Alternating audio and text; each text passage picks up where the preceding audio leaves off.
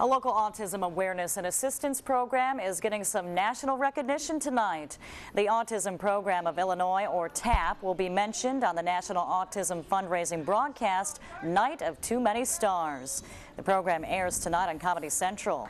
TAP is getting the nod from funding they received from the Pepsi Refresh Project. Since Pepsi is a sponsor of the broadcast, TAP will receive an additional $33,000 in funding for the program. We're going to be talking about teacher training.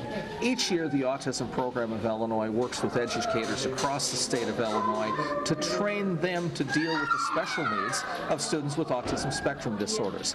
The Autism Program of Illinois network includes more than 30 universities and nonprofit organizations across the state, as well as 12 training and service centers.